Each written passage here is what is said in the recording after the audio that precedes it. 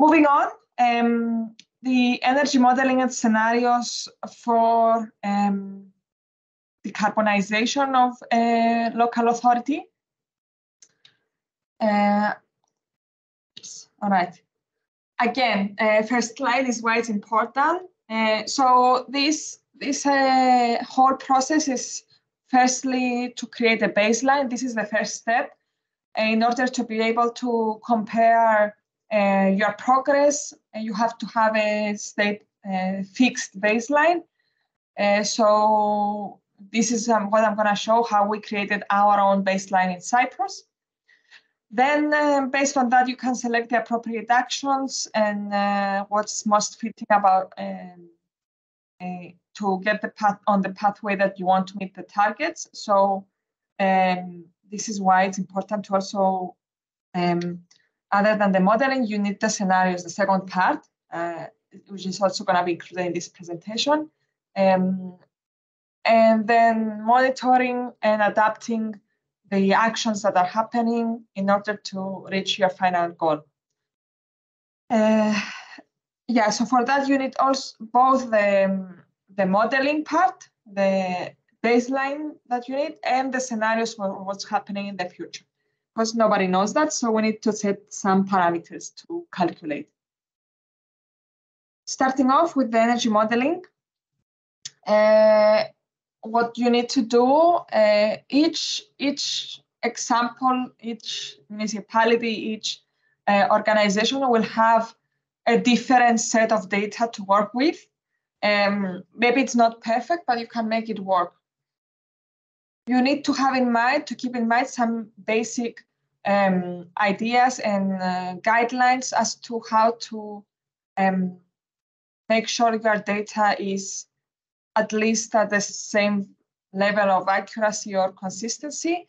Harris will explain more about how to make sure about this, but just in general, you need to know that you have maybe two approaches, the bottom up and the top down. So a top down would be if you have data given at the level that you want, or if you don't have it, you can go bottom up and collect some data from some empirical or with questionnaires and these kinds of tools. And the types of data can also be hard data, statistics, soft measures, and some soft data and some measurements that you might need to do. And in our case in Cyprus, we use a mixture of all those. So you can also do that if it's not possible, which is going to be the case for most of you. So what information will you need in order to set your baseline? When you're talking about sustainable energy climate action plans and using the Covenant of Mayors methodology, but also other types of methodologies, such as, for example, the greenhouse gas protocol or some NECP methodologies, you need to identify the sources of emission of different greenhouse gases. So depending on where you set the boundaries, it could be simply the CO2 emissions, or it could be CO2 equivalent.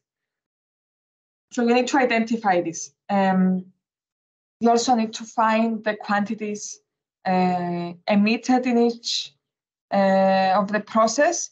So first find the sources and find how much is emitted from each source. You need to have some specific emission factors. So for example, we have in Cyprus the emission factor for electricity, since it's based on fossil fuels mostly, it's 0.784, something like that, tons of CO2 per megawatt hour. So you need to have these factors in order to have a common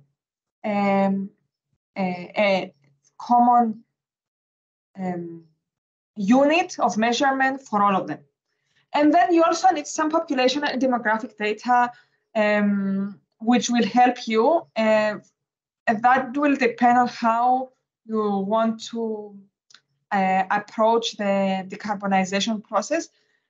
In the Covenant of Mayors, you have the option to do this goal setting based on per capita emissions or an absolute reduction in emission. So, for example, if you are living in a growing city, you know that if you do absolute emissions, it's most probable that they will grow without any action anyway, because you have more people, so you have more needs, you have more emissions.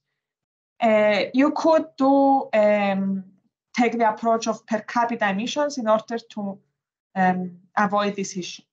But it could be the opposite as well. If you're trying to decarbonize a village that is reducing in numbers, maybe you want to have this impact. So if you didn't have per capita and you only used absolute emissions, maybe you would meet your goal without even doing any actions because of the urbanization process and the fact that people are living from villages in some cases.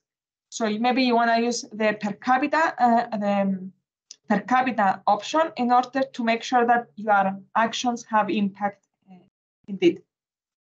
So these are some considerations on how you would approach your baseline. Now, for the SECAP, there are different scopes and different indicators for each one of them on where you get the emissions. So you will need information under the energy structure and the emissions scope. So for example, where does your energy come from in the city? It could be electricity from the national grid. It could be boilers in houses. It could be district heating. It could be different sources. You need to identify these sources and find the energy consumption. And then for each one of these sources, you need to find the emission factor. Then you have renewable energy is another scope you need to look. You look into the existing facilities, the production, but also the trends for further renewable energy sources. There is a limit in the methodology for SECAPs. There is a limit in the scale of renewable energy plants and also fossil fuel plants that can be accounted for in a municipality. So for example, if I'm looking at the municipality in Cyprus that has the biggest power plant in the whole of Cyprus, which is powering the majority of Cypriot households, I'm not going to count that in the emissions of the city. At the same scale, if I have a huge solar park or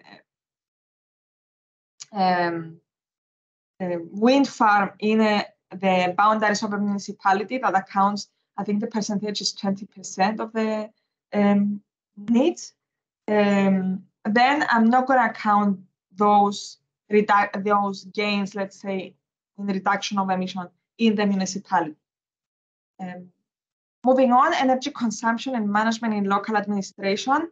So we need to look at the buildings and equipment of the municipality itself. So the buildings of the municipality, the fleet of the municipality, and what is the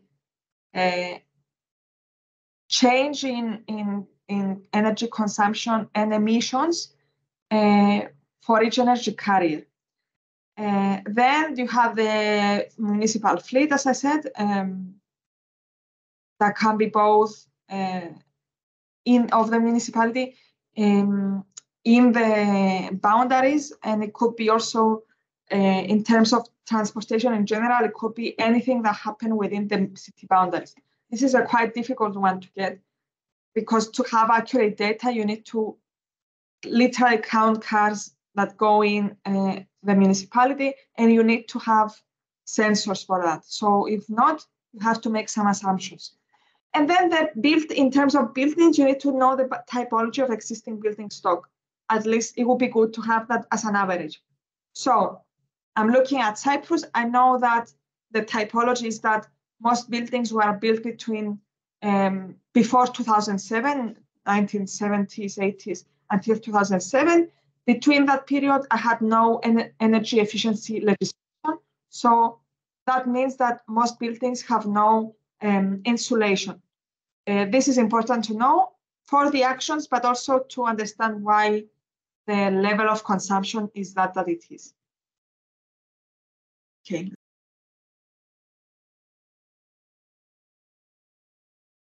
Okay, next we have the energy database for Cyprus.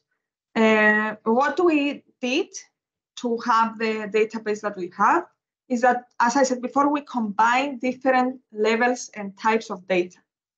The basis is the data for electricity. In Cyprus, we have one nationalized companies for electricity.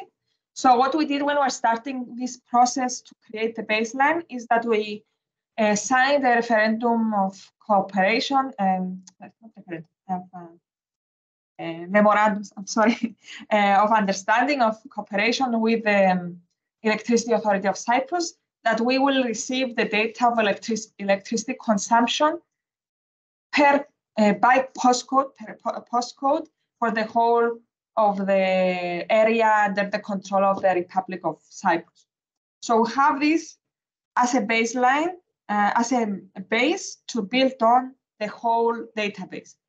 The energy database, energy includes all types of energy, is the umbrella that under it we have the electricity database.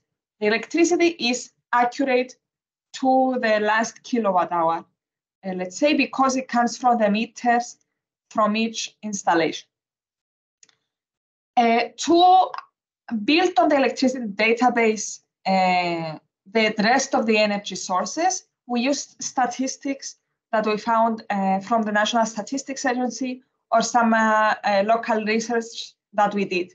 So at the right side, you see that the pie chart is the percentage of consumption of energy in residential buildings by source of energy. And this is, again, the national statistics. So from here, I can find that electricity is 43%, which I know exactly the number. And then heating oil and gas and solar energy and biomass, I know which percentage is which. So I know using these statistics and also using the total, let's say, diesel or heating oil amount bought each year. I have this as well. I combine the two and I find the actual heating oil used in households in Cyprus for that period. Another layer, let's say, to these calculations is the different climatic zones. We have 4 in Cyprus, so that means I don't need as much heating oil or biomass in the cost as I need in the mountains. So then I get a weighted average for each of these type of fuels based on the location. For the biomass specifically, we have done, Harris was responsible for that back in the day, is some research, door-to-door research about biomass use in the mountainous area of Troodos in Cyprus. So you see that we get different sources of data to build on this. So this is how it's done in terms of the energy database, based on some data, hard data, on statistics, on measurements we've done, and some assumptions. A large percentage of the assumption that goes in is about transport. In transport, we have some data about the diesel and gasoline bought each year in Cyprus, and then we have some averages based on weighted averages based on population in each municipality. It's not 100% accurate, but it's the closest we could get at this point with the available data, since there are no national meters or sensors that could count the actual cars and vehicles passing through a municipality. Okay, some water. This is the database that we built. I'm gonna stop the presentation and go into the actual Excel to show you how we do it. Just give me a minute.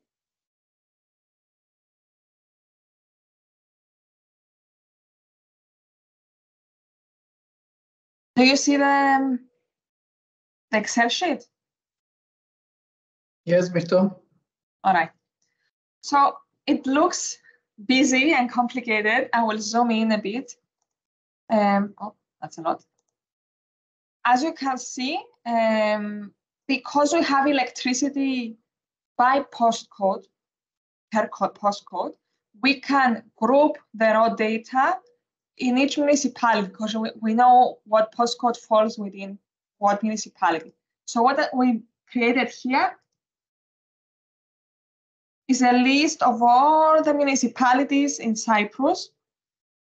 And by choosing one of them, I can look exactly what the electricity consumption is within that municipality. So let's choose La Catania, one that we did, as Harry said.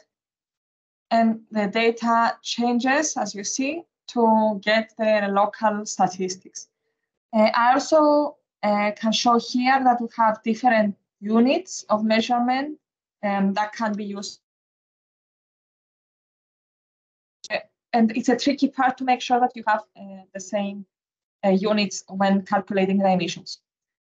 All right, so the first part we have is the national statistics. From the national statistics, we get some, we do some calculations to get some weighted averages for the use of, for example, as I said, heating diesel and gasoline, LPG, kerosene, agricultural diesel, all these in each location. So I know from these statistics, from the fuel statistics, what happened each year. Then we have some local statistics, population based on census and some projection, but also we have some information about the type of buildings and the economic activities that happen. Again, because the electricity authority of Cyprus groups each meter of the electricity authority of Cyprus is linked to a postcode and an ACE code. We have also the statistics for the economic activities happening. So moving on down, this is the main table that we create. We have the local electricity consumption, and you can see that we have them in each sector for each year. So have the residential sector, which is broken down to residential and the storage heaters. In Cyprus, they have different meters.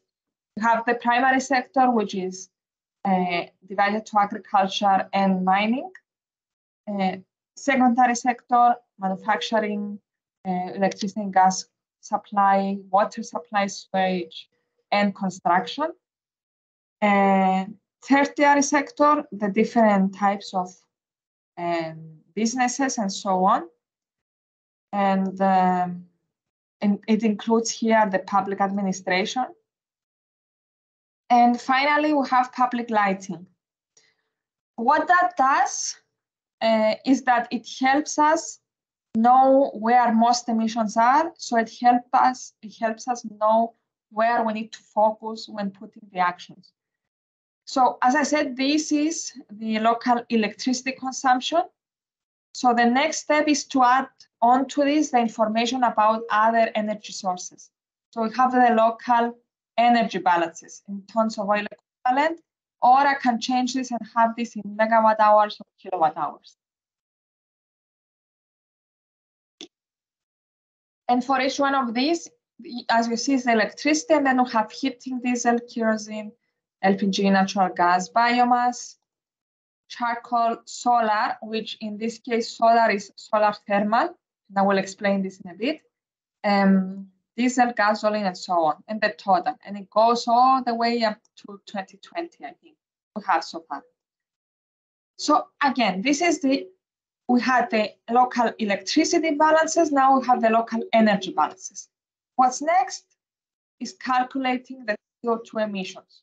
So for each one of these type of fuel, we have the emission factor, as I explained before.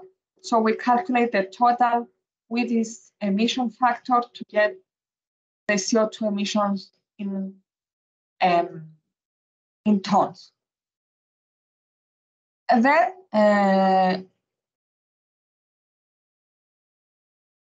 we have this. Okay, this is for another layer. What we add.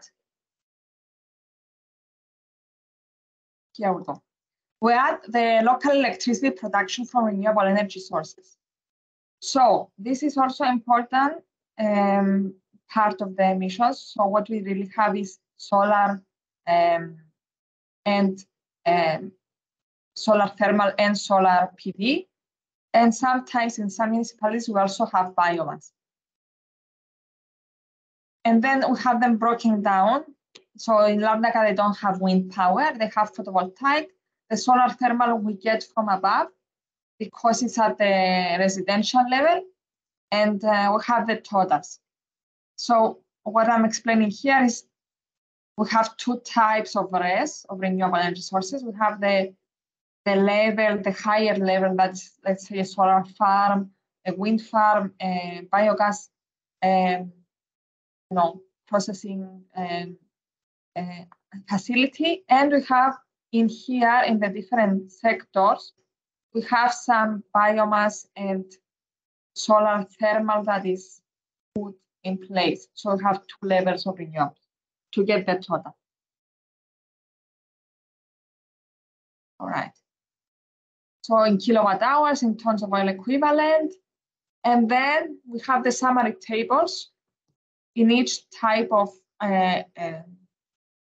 use. Let's say we have the total energy in oil, tons of oil equivalent. Also transport, as you can see, transport is added in the total energy balances because it's not part of the electricity at the moment. And then we have them per fuel, the totals. And then we have both of them in total for CO2 emissions, CO2 equivalent. Using all this information, we are able to make some tables and see the progress. So here, automatically, I get how much energy has been used in the municipality. We can see a reduction, mainly a drop in 2013 because of the economic crisis, and then another small drop in 2020 because of COVID. And this is seen by type of sector, by type of fuel, by NACE code. This is a graph that shows the emissions in 2019 and 2009. So it compares. So transport, for example, has increased sale of transport. The emissions from sale of transport and repairing has increased, has almost doubled in Lagadamia. So that's important. Also, residential sector has increased because mainly of an increase in population in Lagadamia. So we can see all these trends here. Also, final energy consumption, how it changed. Here we see transport has reduced actually a bit, but tertiary has increased. Yeah. And then we have electricity production from renewables.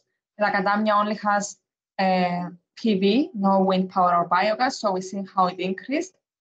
And then we get some averages, average household electricity consumption, average household emissions, share of renewables, so we can track the progress here at the bottom.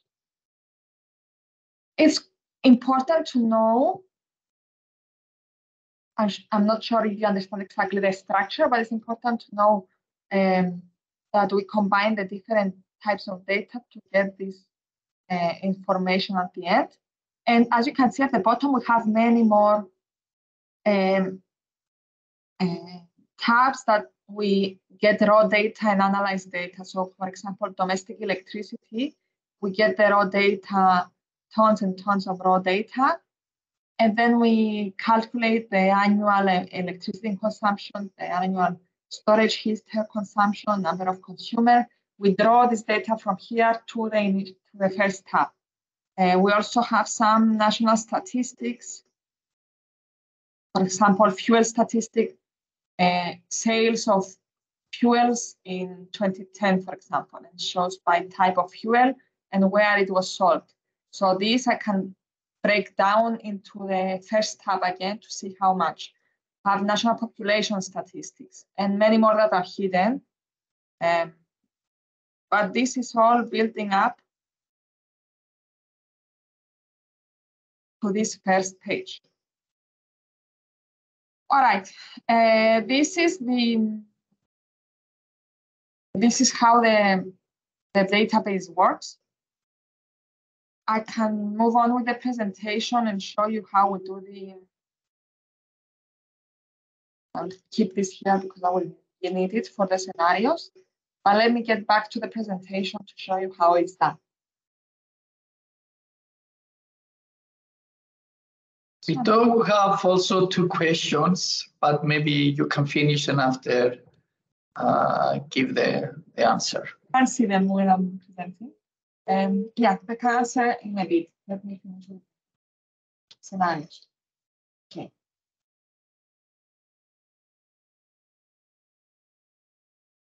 Okay, so scenarios. Now we're talking about, we have our baseline. We need to know, we know where we're gonna get. We got that from the vision, and we need to know how the world will work around our actions at the same time as time progresses. Why do we need the scenarios? So here I have an example in Cyprus again, but this is what it would look like in any location. I know from past data, I know the exact CO2 emissions in a location. Okay, so from 2009, this is the baseline we use specifically, but it could be anything. Until 2018, let's say, or 2020, I know the exact emissions. And then I know my goal. My goal is 55% reduction in emissions compared to 2009. So this is a simple calculation. Is the total, let's say, emissions minus 55% of the emissions to get there. This is the number I want to achieve. And there's nothing more to it. Okay? So if I take this line at the same level, I take this line to 2030, I know that in 2030, my graph needs to end up in this red point. Why do I care about the scenarios? Because from 2020 or 2018 here up to 2030, if I do nothing, the business as usual scenario and the world events and the national events scenario can take me to any of these 3 or any of these infinite number of emissions. And why do I care? Because if I end up in this scenario with business as usual, it means that I need to put enough actions to reduce the emissions from here only to here. While if, I don't know, something happens and our emissions skyrocket and they're here, I need to make sure I put enough actions to reduce the emissions from here to here, almost double. The range could be infinite, as I said. So we need to make the scenarios. It's not going to be 100% accurate. We know that. And we've experienced this from the previous decade, 2010, 2020. We had the economic crisis. We had an explosion in the power plant in Cyprus. We had other world events we couldn't take into account. And the scenario, this graph that you see, is not only because of the actions that the municipality took, it's also because of other external factors. So we need to make sure to put this down. Moving on. What affects these scenarios is national actions. As you know, we have the NCPs now. we have other EU strategies that will or will not reduce the emissions at the national level. I said will or will not because, for example, here I have the NECP, the first NECP for Cyprus. The green line is the goal, the green bars is the goal. So the initial planning was that we will reduce the emissions enough in 2021 to go below what was actually required from us. And then by 2030, we will almost meet the target, but not meet the target. 2021 has passed and the jury is in, and we have actually higher emissions. So the government did not manage to achieve what they said. So we take this with a grain of salt, let's say. But this is important because I will explain this later, actually. What else we care about? Growth projections. We need to know the growth in economic sectors, but also the growth in population, which is sort of the development projection. Cities are growing in our location. Villages are abandoned. So this is important in the calculations. Sector projections. In Cyprus, for example, the service sector has increased a lot in the past years, while agriculture or manufacturing have reduced. So I need to know this because we know the emissions per sector. So if I have a municipality that is mainly, let's say now based in manufacturing, but a lot of the industries are closing down and replaced with forex companies, also happening in some locations in Cyprus, that means I need to make sure that I take this into account in the future emissions in the business as usual scenario. Also, finally, plans for change in use of land. This has to do with LULUCF, land use change, and forestry. Extremely important when we're talking about sequestration. A bit debated, I know, but for the case that we're talking today, we have, for example, in Cyprus, the local plans, which is a policy on how the zones for development are designed.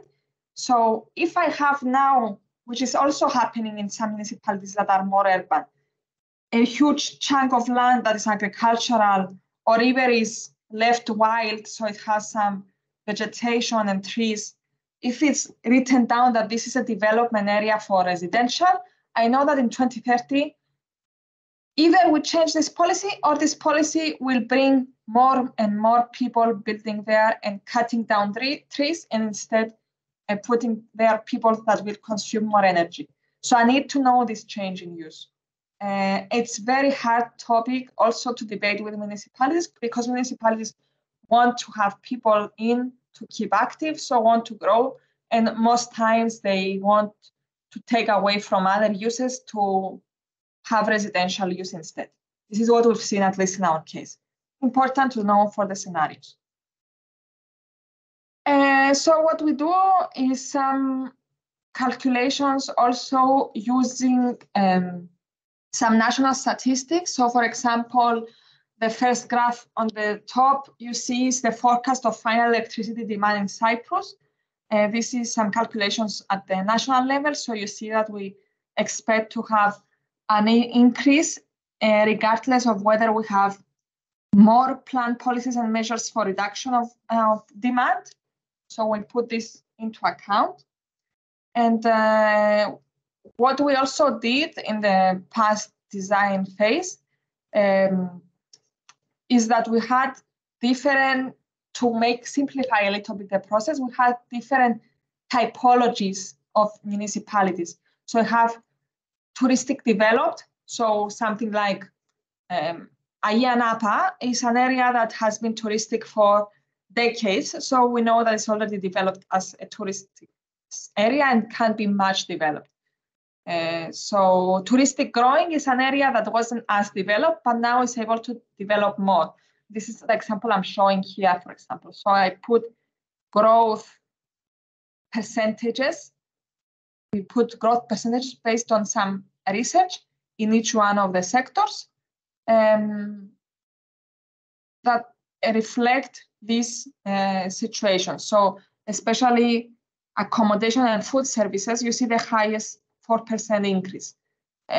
Also rest, because it's Cyprus, is easy to increase, but something like electricity and gas or mining and quarrying is almost no growth. Some of them are minus, not in this case, but in other cases. Also, urban developed or urban growing is two other groups, and peri-urban developed and peri-urban growing, and village, and so on. So we made these typologies based on what is available in, I don't know, in Cyprus, and we put these growth factors in. This is not the whole story, though, because we need to make sure that we avoid double counting as well. This is my last slide, and then we can answer some questions. Other than the growth rates that, well, unfortunately, I have to say, is a very old-fashioned model of growth that we are following. There are some actions for the opposite in Cyprus, which is the NECP, for example, or other such policies that will reduce emissions, not because of actions that the municipality took, but because of other actions at the national and EU level. So we need to avoid double counting in that sense, because if I put down in the scenario an assumption that emissions in transport will reduce because we had a change in the national public transport policy, and then I put the same actions in the calculations for the local level, because the local level will be affected, then I will be double counting this reduction, and then I won't reach my goal. This is often complicated because it is an issue of authority.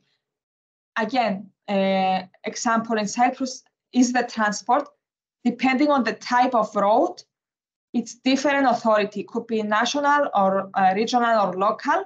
And that means that in order to avoid double counting, I need to make sure that I will not count it in the national projections and in the local actions as well. So you need to clarify with the local authorities what they can do and what they will do if we put them down. It's not possible to put down actions for the local authority that the local authority cannot implement themselves or implement partly themselves. So yes, communication with the competent authorities for each of these is important to make sure that we don't make unrealistic projections either for the good stuff and the bad stuff. And I think that's all for me. Thank you, Mito. I mean, it's very important to share our experience in the baseline emission inventory. Is not an easy task. We have two questions. The first from Martin: how you find data regarding statistics of use and assumptions based on observation? And we have a second question from Fiorentino: how do you gather local data on electricity and energy? Which are the sources? I think the second question will be answered through the presentation later, but you can give your feedback if you want me to. And yeah, I mean, I did know, especially for electricity, it's the whole basis of our work. How we did it is that we have, through the Electricity Authority of Cyprus, we have data at the scale, at the level of postcode. For each postcode in Cyprus, we know exactly how much energy was consumed. So at the local municipality level, I can put which postcode falls within, and I can find the exact electricity consumption. So this is a very easy answer. So then we have some statistics of usage based on national statistics, but used, for example, through the census, some of the questions that are asked and some of the questions that the data that they gather is how much electricity or how much energy in general goes to heating and cooling, lighting, appliances in each household. And a lot of this data can be found at Eurostat as well, because it's part of the reporting in Eurostat and UNFCCC. They need to do it. I don't want to take too much of Haris's presentation, but basically this is how we do it. Again, with the other types of fuels, we get the national statistics of sales of types of fuels each year. And then we know, based on some weighted average, because, you know, size of the municipality, or for example, if it's coastal or mountainous, they will need more heating fuel or cooling fuel in each case. So we weight with the weighted average, we get this is the assumption that we do, that we get the total energy use. I don't know if that answers. Thank you. Yeah, just also to add, in the next presentation, we have created a table with the different sources that you can use.